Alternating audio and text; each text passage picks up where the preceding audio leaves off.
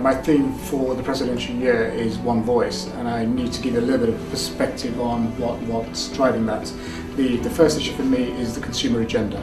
It's very much in play, and in my personal opinion it's going to take a lot of momentum going forward now, and it's about time we as a sector addressed the whole issue of the public trust and the consumer agenda. And that applies to every organisation, every sector, from airlines to retail to utilities, and I don't think insurance and financial services we are any different. So that's the driving force. The second thing is there's a number of issues going on with what the consumer now expects in terms of transparency, clarity and simplicity. So put those two together, I wanted to create a situation where I want to try and bring a number of organisations that talk about the public agenda, the public trust agenda, and bring them all together under the banner of one voice. I'm not suggesting in any way, shape or form that these organisations merge or we take them over. It's purely just to get them on side and say, if we were going to talk about 10 different things, I think there's a common agenda that we all agree on, so I'd like to get things out into the public domain which addresses this issue.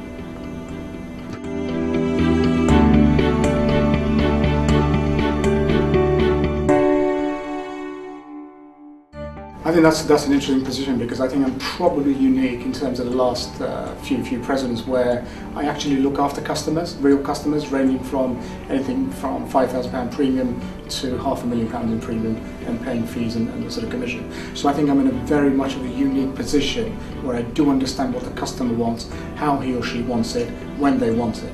So I think for me, my broking experience and still looking after customers is a great asset. I can stand in front of my group, in front of meetings with staff, on claims, on accounts, on underwriting, on distribution, and nobody should be able to say to me, I've got no idea what I'm talking about. So I think my broking experience and my continuous, I suppose, anal look at policy wording gives me an advantage, and my day-to-day dealing with the clients keeps my feet on the ground. So I think that's a great asset.